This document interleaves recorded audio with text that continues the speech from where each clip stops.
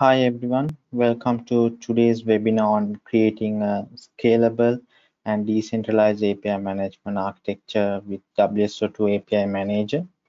I'm Pubudugunathilaka, I'm a technical lead at WSO2. Today, Dinusha Disanayake is joining with me. He's a senior software engineer at WSO2, uh, but somehow he's not able to do the demo, but I'll be conducting the demo as well. So let's start.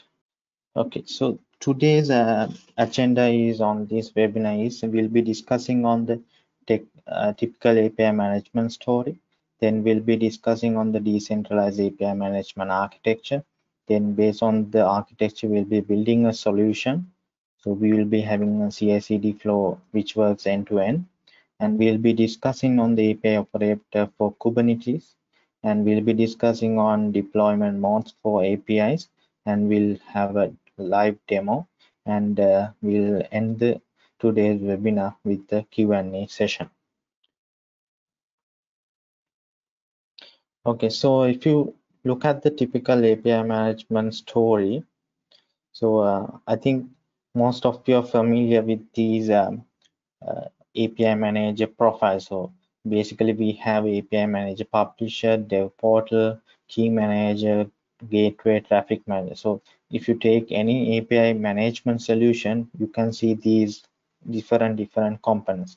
So the API providers who logs into the API publisher has the capability to create and publish APIs. Once the APIs are published, then it will be available in the API developer portal so that the consumers or the external app developers can come and discover the APIs.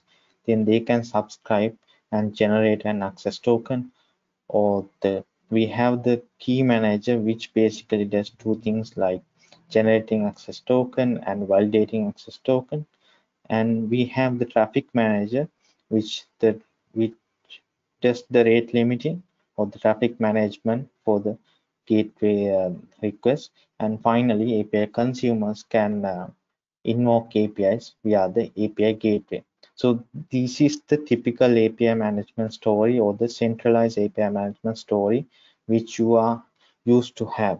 So if you take a production setup, you basically have a load balancer front between the gateways. So if your TPS is higher, you have to increase the number of gateway nodes.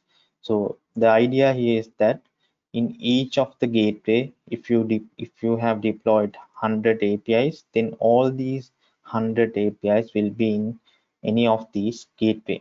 So it doesn't matter where the request comes in. So first request can go to the first gateway, second can go to the second gateway. Likewise, it will do the round robin level load balancing.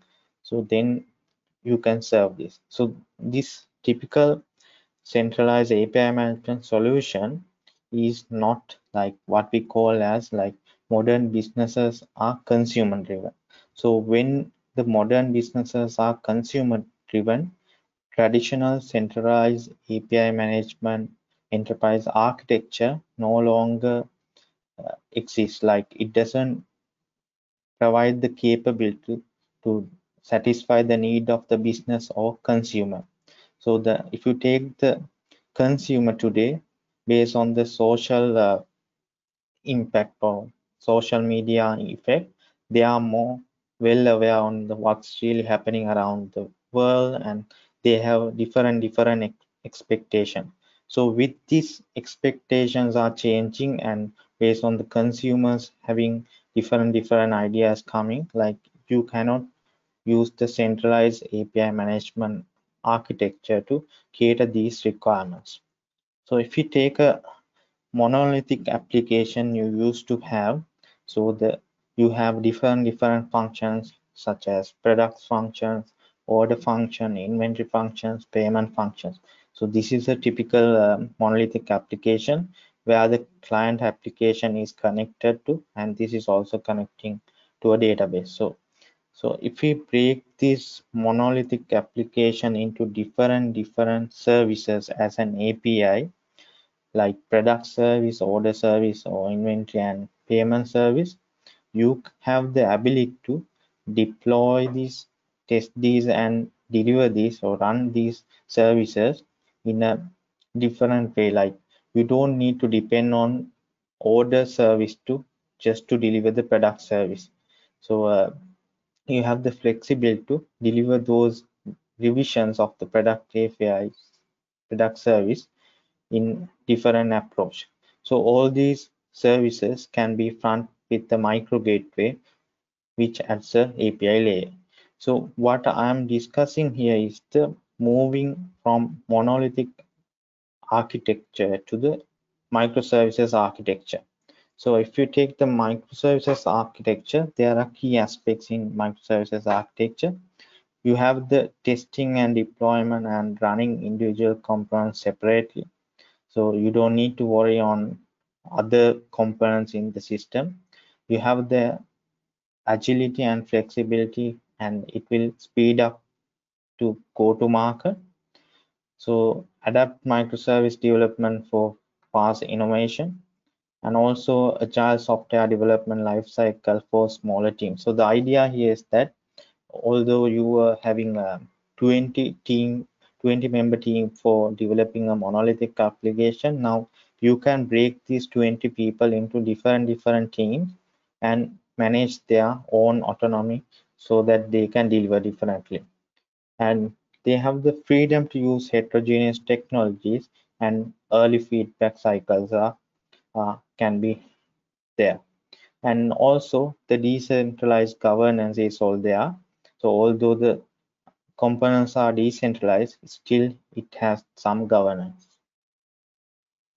So moving from what we're discussing on the microservices to centralized architecture, now if you consider centralized gateway, you will be having hundreds of gate APIs, but these APIs are not similar to one another. So if you take SMS API, it has different capabilities, it has different requirements, and also similar like payments gateway, it has their own concerns. So if we check what are the concerns are there, maybe you have different resource usages. So SMS API does not require much resources, but payment API requires a lot of resources.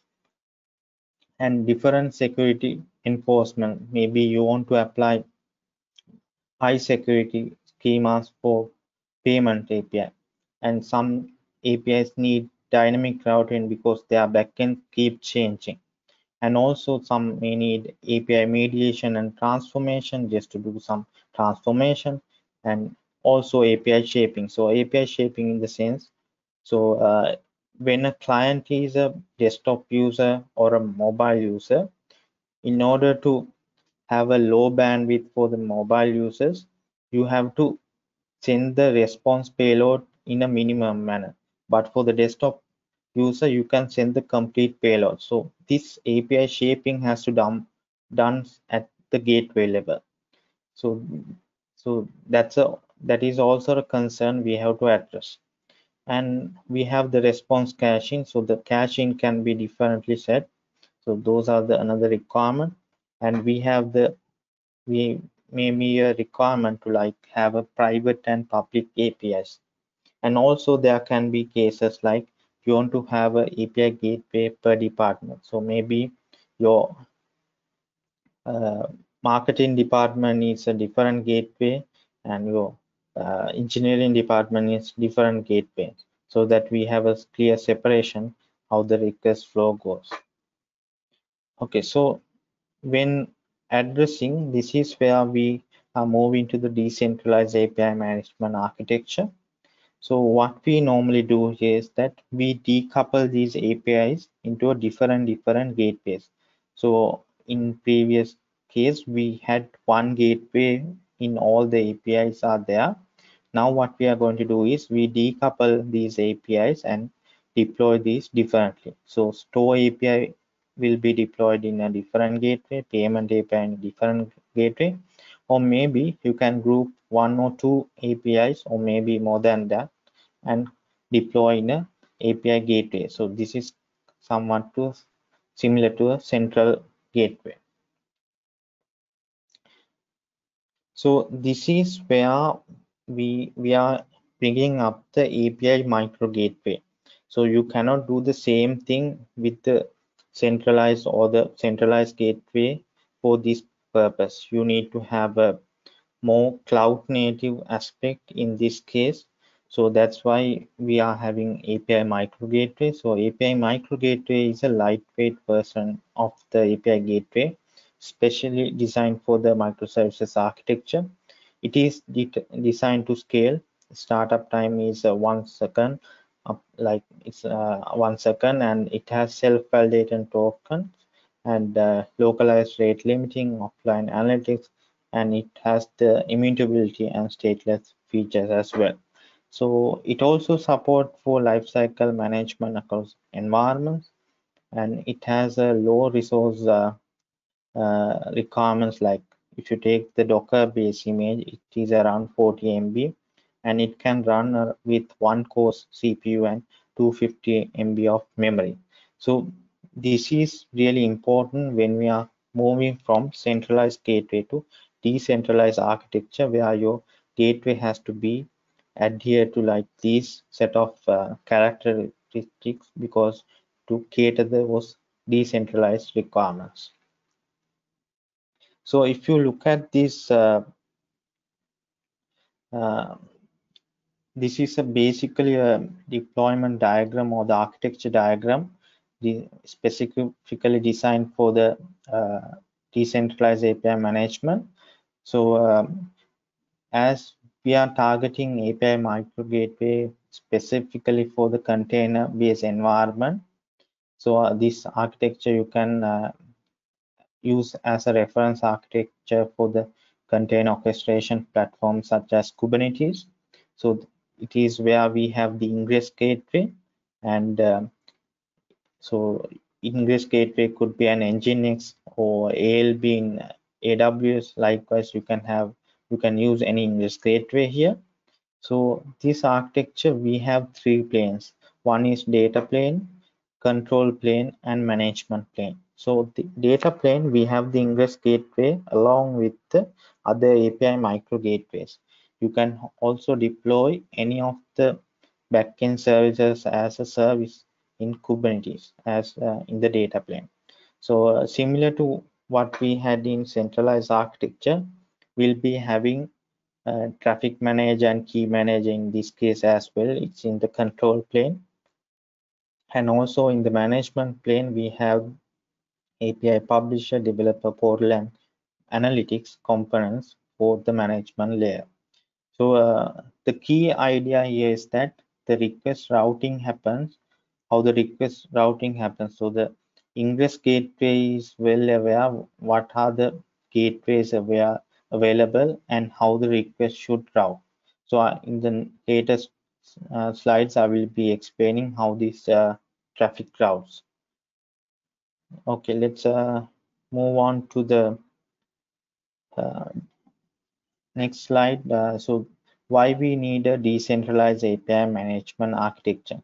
So if you take the modern application development practice, it mandates more decentralized approaches. So if you take any ongoing effort, most are going with Kubernetes or cloud native technology based deployment, because it has a future, and all the deployments are running on containers. So the trend is going in that direction due to the vast of advantages that can gain from these patterns. So it improves the productivity and agility by giving teams more autonomy to self-serve. So the microservice philosophy also favors decentralization in all aspects of software design. At a high level, it is about giving the business greater agility when bringing new ideas to the market. So this will let users to come with different solution and be innovative and add value to the effort that the solution they are building. So let's move on to the building a solution on decentralized architecture.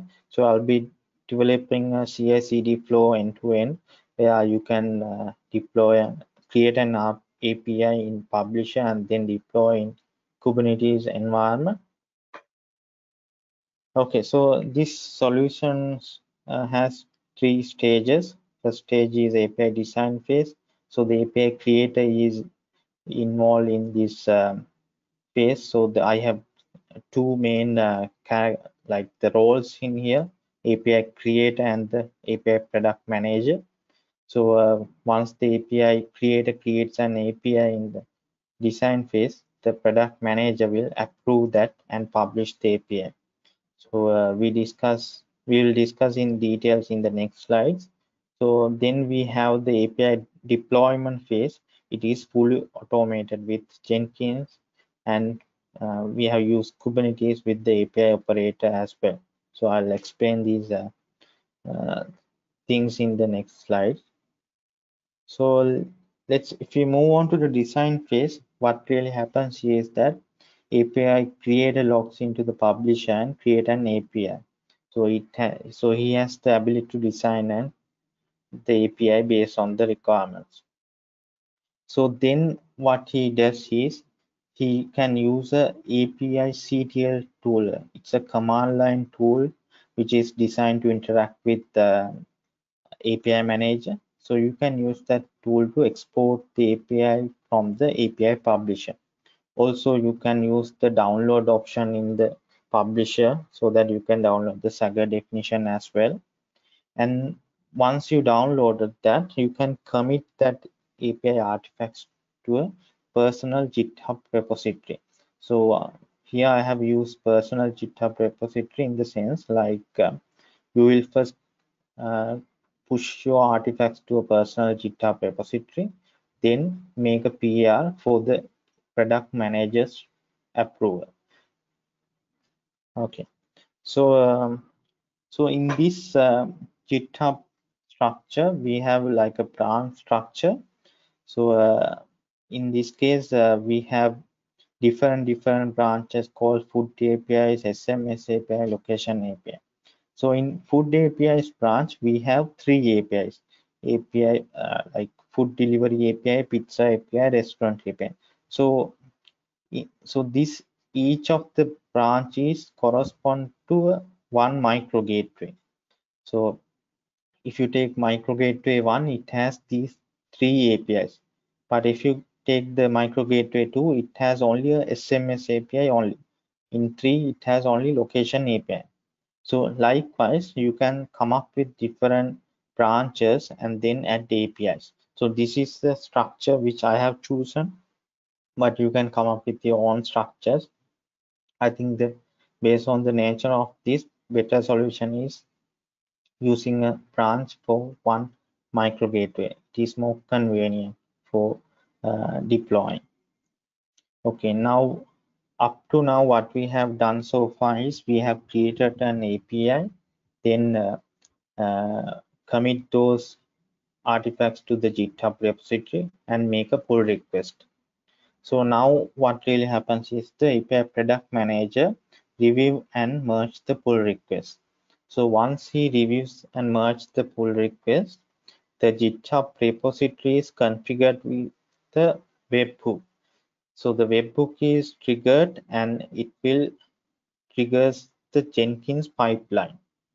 So once the Jenkins pipeline is triggered, it will deploy the APIs. So we'll discuss in details. So another task of the product manager in the API approval phase is to log into the API publisher and publish the API. Once he publishes the API, then only the API is visible in the store so that the others can come to the store and discover that API.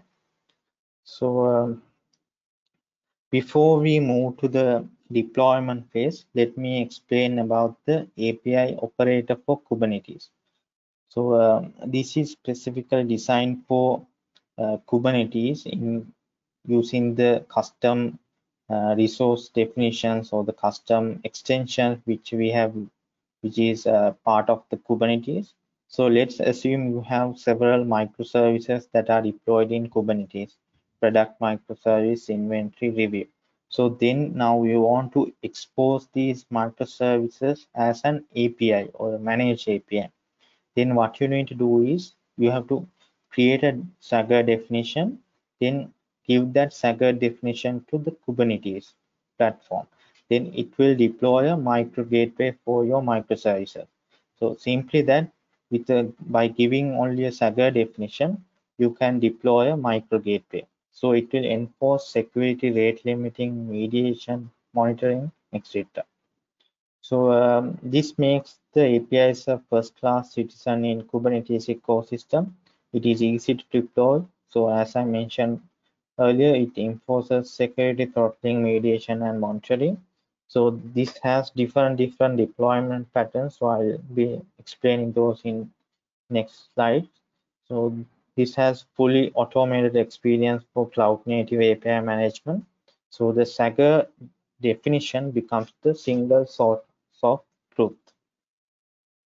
So what really happens is when you add an API with the Swagger definition, we have developed the API operator. So the API operator is the heart of this Swagger definition handling part. So it does two things. So API operator, it will run a Conical job that will build a micro gateway Docker image. So the micro gateway has a Docker image so that we can use to run that micro gateway in Kubernetes. So the first thing it will do is it will run a Conical job. Conical is a Google tool which is designed to build Docker images based on the artifact it gets. So first thing, it will create a Docker image and push to a Docker registry. So once it is completed, it will create a deployment service and a HPA, the horizontal pod auto scaling policy, and deploy these in Kubernetes. So then once you deploy these artifacts, you can see a micro gateway up and running for this particular API. So that's the basic thing how you expose your microservices as an API by giving just a Swagger definition. So you don't need to worry on scaling, auto healing, like all these are handled by the platform itself. So it is easy to deploy in this manner. Okay, now let's move on to the deployment phase. So once, as you can remember, like in the second phase, we merge the pull request. So once we merge the pull request, as we have configured a webhook, it will trigger a Jenkins job. So Jenkins job does two things. So the first thing is it will create a tag and push the JIT. So this tagging is considered as a revision management mechanism. And second thing, it will use API CTL command line tool to deploy an API in Kubernetes. Like so, what I explain in here, it will start to happen when you deploy an API in Kubernetes. So once you deploy an API, it will deploy a micro gateway in Kubernetes. In addition to that, we have configured ingress resource creation as well. So it will add a ingress resource so that it can route from traffic from ingress gateway to respective API micro gateway. So if I explain this, like API consumers are talking to the ingress gateway. So ingress gateway then direct these traffic to based on the different API micro gateway. So I have extracted a sample definition from the ingress resource. So in here, if you can see it, like if the request comes to review v10, then it goes to review API. So this is the service name of the review micro gateway. And if the request comes to inventory path, then it will go to inventory micro gateway. So the likewise, these mappings are created in the ingress gateway. Then when the request come, based on these routing rules, it will route to respective micro gateway. Okay, so this is the complete CI/CD flow, which I explained in 3 stages. First stage is to create an API in the publisher, then use API CTL tool or download the Swagger definition and commit to GitHub. So it will commit to a personal GitHub repository, and then you create a pull request for approval. Once the product manager approve the pull request, he will also do the login to the API publisher and publish the API, and then as it will trigger a Jenkins job, it will do a release there. It will actually create a tag, and then it will use API CTL to add or update an API. So if the API is not exist in the Kubernetes system, it will add an API. If the API is already there in the Kubernetes system, it will update an API. So we'll be doing a demo so you can get some idea how the update happens. So finally, it will deploy micro gateway in Kubernetes along with other artifacts such as HPA, horizontal port auto scaling policy, and an ingress. Okay, so let's move on to the deployment modes for APIs. So these are the types how you can deploy APIs in a micro gateway. So the first one is private jet mode. So the idea here is that your micro gateway runs in a one pod and your microservice container or the backend service run a different pod. So the key thing here is that you can scale these pods separately. So the when the traffic is high, you can scale micro gateway container separately, and also you can scale microservice container separately. So then we have the sidecar mode. So what really happens here is you have a one pod with two containers. One container is a micro gateway container, the other container is the microservice container. So if you have a requirement to scale the microservice container or the backend and with the micro gateway, then you can use sidecar mode. So when you scale when the auto scaling or the scaling happens, you are scaling both the containers, which is actually when you scale the pod, it scale these two containers inside. So the third and the last option is the shared mode. So in previous cases, you can see we have deployed one API in a one micro gateway container.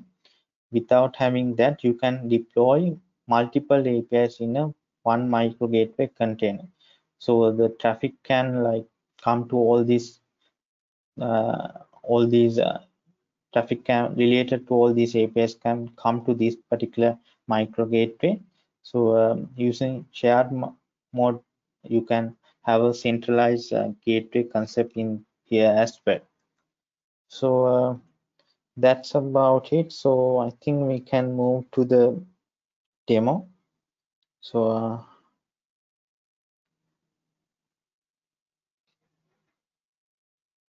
yeah, let's move on to the demo. Okay, so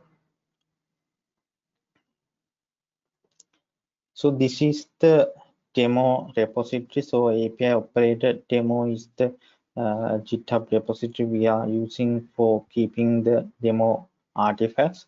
So you can go through this. So we have used the master branch to share all the backend service artifacts, Jenkins resources, APIManager deployment artifacts, likewise.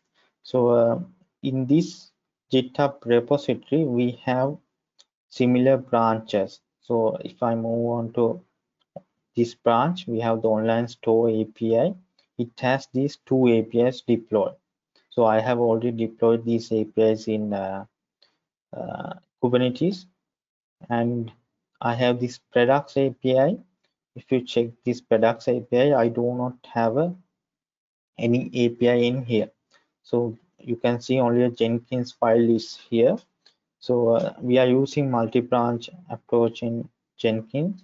So if you want to create an API, you can create a branch in Git and then have this Jenkins file. Then once you commit these artifacts or the API artifacts, it will trigger a Jenkins job.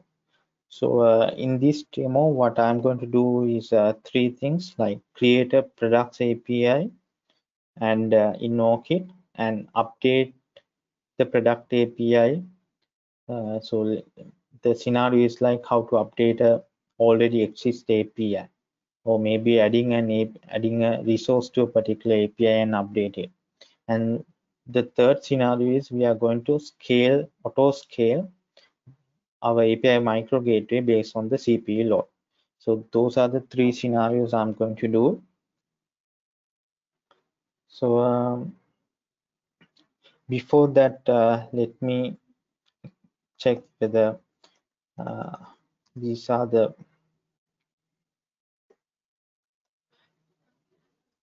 you can see pods are running. So I have inventory endpoint. So this is for the inventory API, and NS provisioner that is for the API manager. And we have this online store API running. And I have this review endpoint backend as well. So if I list down available APIs, I have only one API at the moment. So before I deploy the API or create an API, I'm going to deploy the backend service. So whoever familiar with Kubernetes, they know like to deploy an application, you have to come up with the deployment and a service for that application. But we have introduced a custom resource called target endpoint. So just to deploy backend services for the APIs. So in API operator, we have 4 custom resources: API, target endpoint, rate limiting, and security. So here what I am showing is the target endpoint. So if you have a microservice that Docker image, you can specify that Docker image, you can give the port, and then once you deploy this in Kubernetes, it will deploy a pod of this particular Docker image. So let me deploy that. So we can use kubectl apply -f. Okay, so if I list down the pods, you can see this product endpoint is created. Okay, now let's look at how we can create the API. So the first task is of the API creator is to create an API. So I'm going to create an API called products API. Then I'll use product as the version, as the context, and v10 as the version. So the endpoint is this is somewhat different. Like, so what we are going to do is we are going to expose the backend service which we deployed, product endpoint, as an API. So in order to route traffic, I'm going to list down the services. So products endpoint is my service. So I'll be specifying that particular endpoint as my backend endpoint. So this is running in port 80. So we don't need to specify a port here. I'll be selecting unlimited, then I'll be creating an API. So in addition to that, I'll be adding the resources. So these are resources are auto-generated resources, but I'll be adding one resource called products. Okay, then I'm going to save the API. Then we have now created the API. So users have the ability to download using this download definition. using the definition, but I'll be using the API CTL tool to download the export that particular API. So just to do that, I need to, so I have the API CTL command line tool installed. So first, now my API manager is running in Kubernetes, so I need to connect to that. So to do that, I need to add an environment called Kubernetes where I have these endpoints defined. So now I have added my environment. Now let's look at how we can export. So I'm going to export the API. This is the products API which I created. This is the version. This is the environment. And then let's export the API.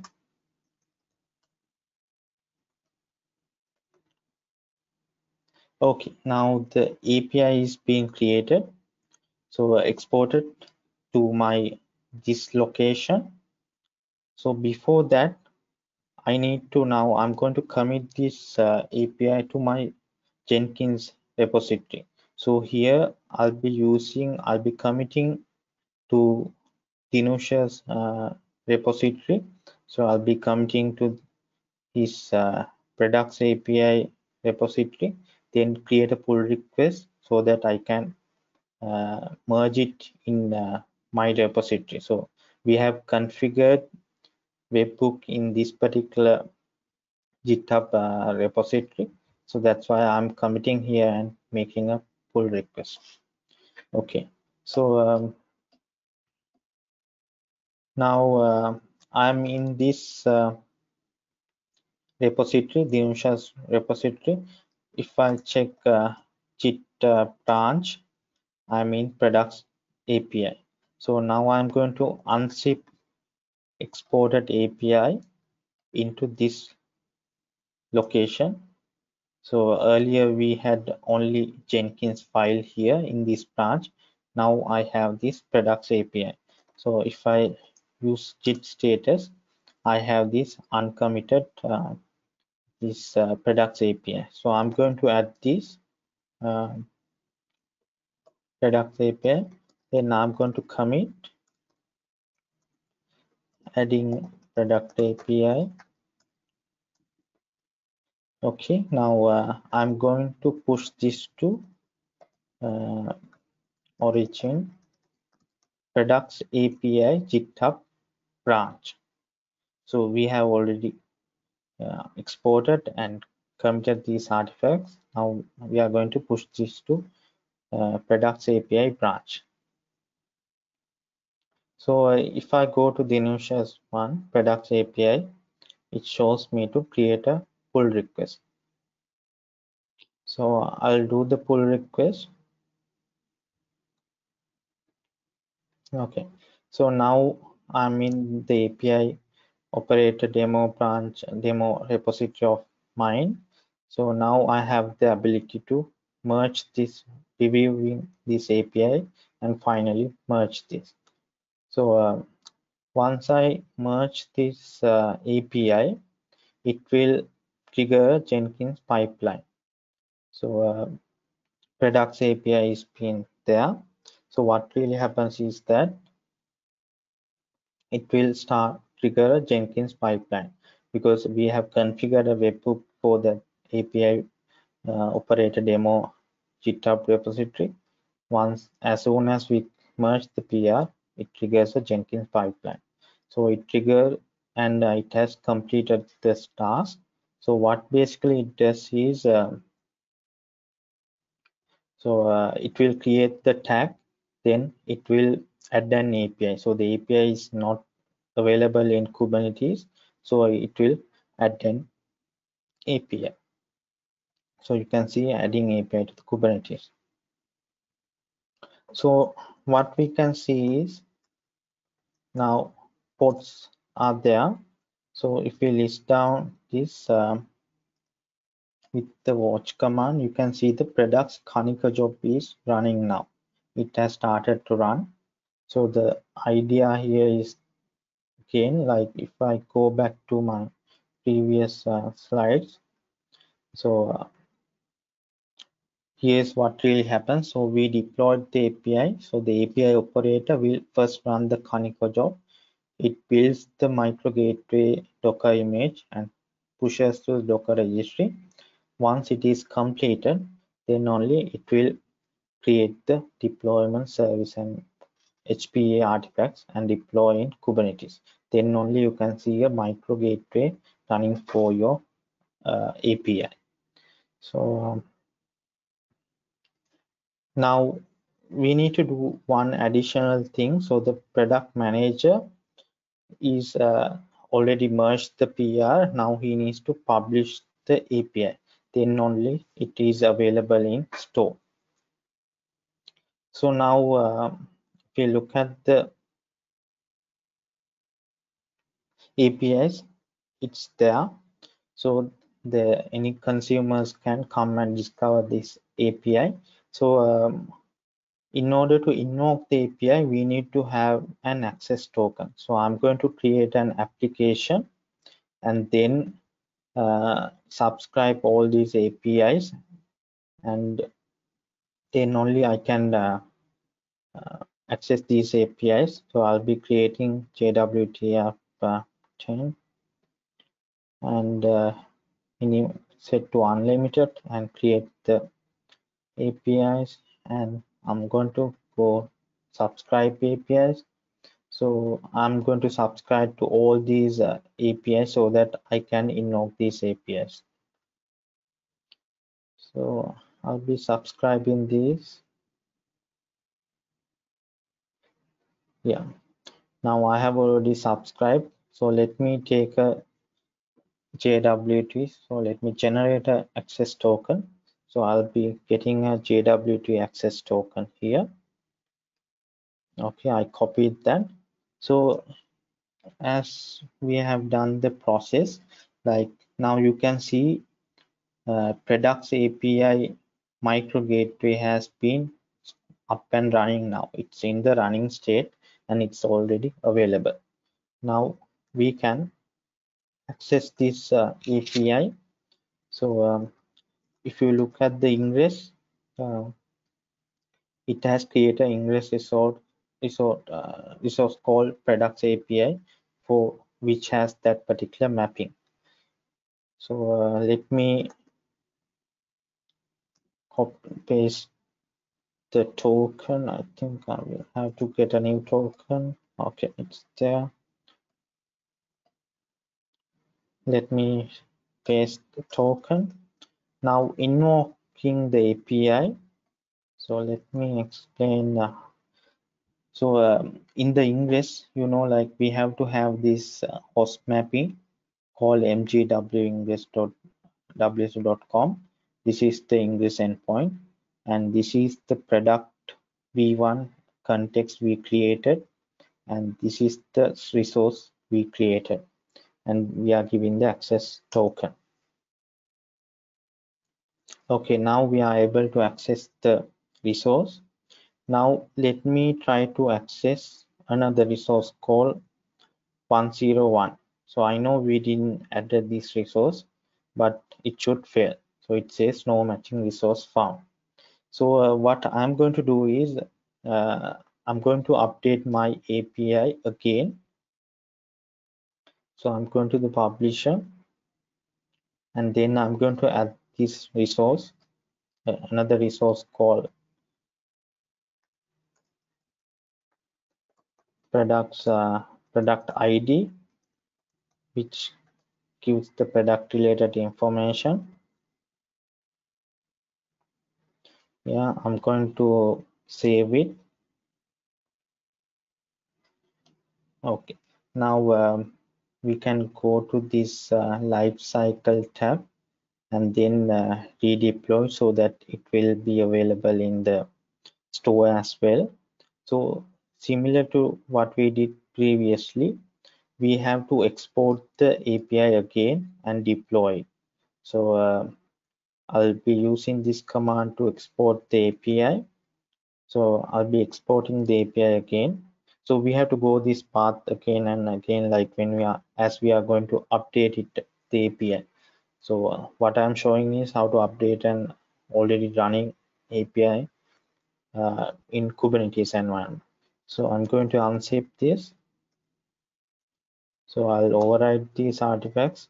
So these are the uncommitted changes. So let me commit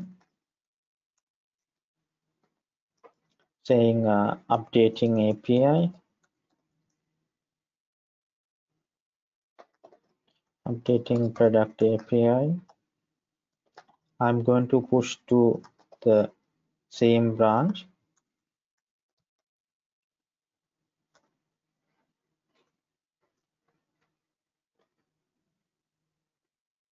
Okay, now similar to we can create a pull request from Tinusha's repository. So we can create a pull request here for the update in the API.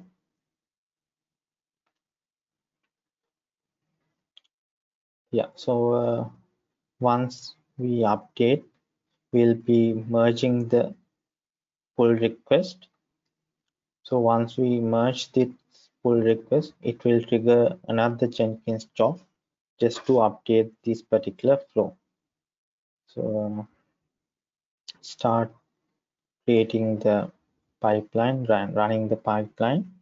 So similar to what we had earlier, like it will create a tag, and then if the API is already there, it will update the, so it says API exists in the system, hence updating the API. So in API CTL, we have add API, and we have update API. So if we look at what really happens in the background, so if you list down the pods, you can see another Kanika job has started. So what really happens is, so we have now updated the Saga definition. So using that Saga definition, Kanika job is triggered and it will build another Docker image based on the Saga definition, the updated one. So once that Saga definition is already there, like image is there, Kubernetes or the API operator will do a rolling update. What really happens is here, it will spin the second container or the updated micro gateway and then let it be ready. Then only once it is ready, it will terminate the previous products API pod. So we can see that in how it is been doing that in few minutes, like how the rolling happens is happen at the Kubernetes level. So the idea here is that you do not lose any request that is coming to your API gateway, because the rolling update is designed in a sense like it does not lose any traffic, because at a given time at least one pod is running, so you will not lose any request. So now the Kanika job is created. So the Kanika job has completed. So in few seconds it will start the new Docker image, new uh, container or the pod for the updated Saga definition. So before that,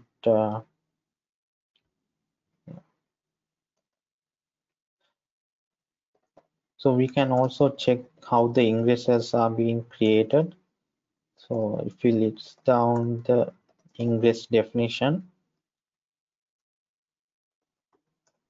so the idea here is that if some request comes to products v10, it should route to products API. Then only likewise you have these different API based ingress resources which basically does the traffic routing. Okay, now you can see that this new pod is coming up. It's been running, but it is not ready yet. So in this stage, it has started accepting requests. So you can see this pod is similar to what you see here. But once this is ready, the new container, new pod is ready, the previous pod will terminate. So at a given time, at least one is running so that you don't lose any traffic. Okay, now previous curl command, so it was not successful as the resource is not there. So we can check how the resource is being there. Yes, so we can see we can get the product level information from here. Okay, so that's the scenario 2. We add an API, we updated the API. Now I'm going to auto scale my micro gateways based on the load. So let me explain the HPA. So HPA is the horizontal pod auto scaling policy. So when you add an API, API operator create a policy uh, automatically. So this is the policy for product API. It says CPU percentage is 9 out of 15. So threshold is 15. If this level goes above 15, it will auto scale the pods. It will scale up to maximum of five pods. So we can watch this how the resources are being changing. So in here I'll list down the pods are getting updated. So now what I'm going to do is I'm going to send a using the JMeter, I'm going to send a load do a load test for this particular API. Okay, so now I copied the access token. Yeah, so here's my JMeter. So I have 100 users with the ramp up of 10 seconds. So I'm giving the access token here.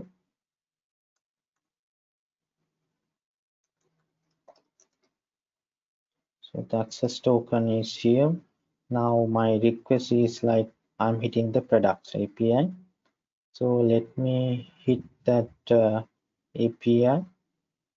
Yeah, its requests are going now. So we can see how these HPA values are changing. So it will take few seconds to like update these values.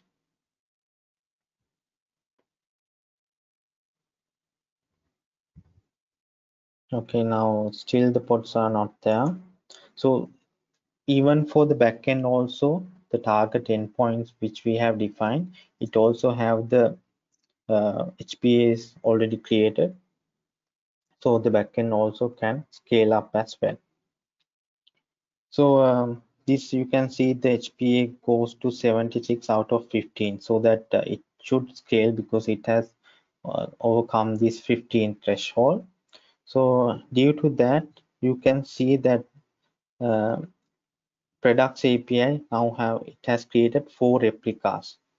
So similar to that, so our API product API gateway has scale up, and also you can see that product endpoint also scale up because it has also scale like go beyond the required specified HPA values. So you can see all these having load auto scale because it has go beyond the values we have defined. So likewise, you can scale up the micro gateway, or you can scale up the backend service using the API operator. So what we showed is how the CI/CD flow can be used to deploy a micro gateway in a decentralized manner. Also, we can check how the API analytics looks like. So I think I have to stop this JMeter. Yeah, so we can see analytics here. So it has run this much of traffic. So the likewise, you can use analytics to get some business information. So this process you can develop in any of the platform like such as Kubernetes, OpenShift, or similar platform, then deploy for production. So I think we have come to the end of the demo. I think we can move to Q&A session.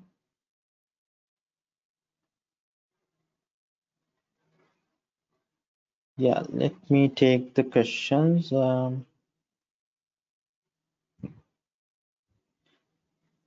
Yeah, so the one question is, what are the deployment models? I think I covered these, like we have private jet mode, shared mode, and sidecar mode. So these are how you can group APIs in micro gateway and deploy in Kubernetes or any other environment. So that's how you can deploy it. And how do you manage different environments? Do you need to have multiple instances of these reference architecture per environment? Yes, so this architecture you have to have a per environment, because you cannot use the same publisher in dev or QA. It has to be different publisher for dev environment, different publisher for QA environments. So likewise, you have to have environment per like this. So what I explain here is um, we have a distributed architecture like publisher, store, key manager, traffic manager. But based on your TPS values, you can go to two nodes, like where you have two API manager running, which has all these components together. So you don't need to have a distributed setup, but you can run just two API manager nodes for this publisher and store. But API gateways have to run with micro gateways. So the second question is, can you have multi-element that are names environment that are namespace? Yes, it can also done like I think if you take production systems or the lower environments, most of the users having like environment that is differentiated from the namespace. So you can use that approach as well. Okay, so the next question is, I have questions in regarding the service name. This service name is the namespace of the pod where the point gateway is running. So products endpoint, what I define when creating the API is just assuming that my API and the micro gateway is running at the same namespace. But if the microservice is running in a different namespace, you can define your endpoint as products endpoint dot the namespace name. So the traffic routing happens in Kubernetes, so you don't need to worry about. So just defining the relevant name, then you can do it. So the next question is, can you show the second deployment mode again? Yeah, sure. So the second deployment mode is the sidecar mode. So let me explain this in short. Like in Kubernetes, you have the pod concept. Pod is a collection. It could be a one container or collection of containers. So that's why we call a pod. So in this pod, you can run two containers. One container is your micro gateway container. Second one is your microservice container. So when you scale in Kubernetes, the pod is scaling. As the pod is scaling, the containers that are within the pod is also scaling. That's how you scale this. Okay, so the next question is, does the architecture native support state-based backend workloads? If you could use topic, please. Natively support state-based backends. Yeah, it doesn't matter. Like I think if you are looking at the event base, I think micro gateway still not support, but it support gRPC kind of protocol. So the next webinars will be covering those, so you can check on that. So I have another question regarding the connection between the Ingress Gateway and will it be SSL, or if the SSL, how to manage certificate life cycle. So between the micro gateway and the Ingress Gateway, you can use SSL connection as well. So unlike in Istio, the certificates are not rolling update, or it's not rotating periodically. So maybe once you have a certificate in set up a certificate, it can run for 5 years or likewise high level. So you don't need to worry on that. So it could, between the Ingress Gateway and micro gateway, you can use SSL or maybe plain text as well. So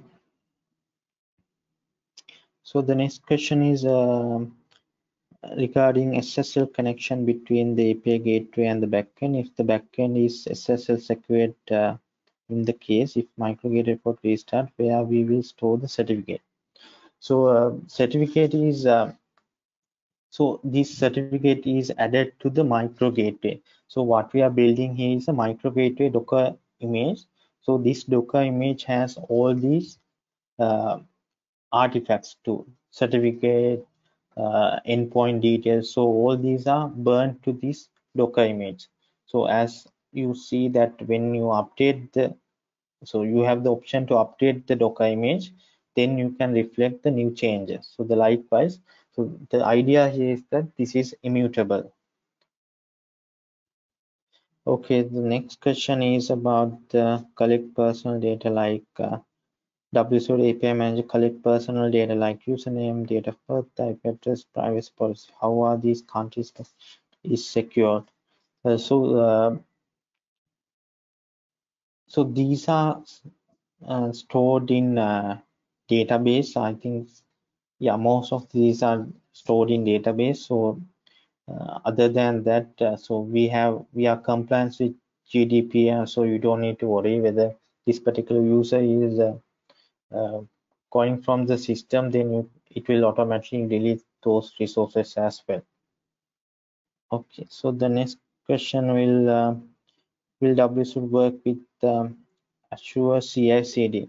So I don't think there is anything like, we haven't tested Azure CI/CD, but it should work, like theoretically it should work, because these are like some connecting dots.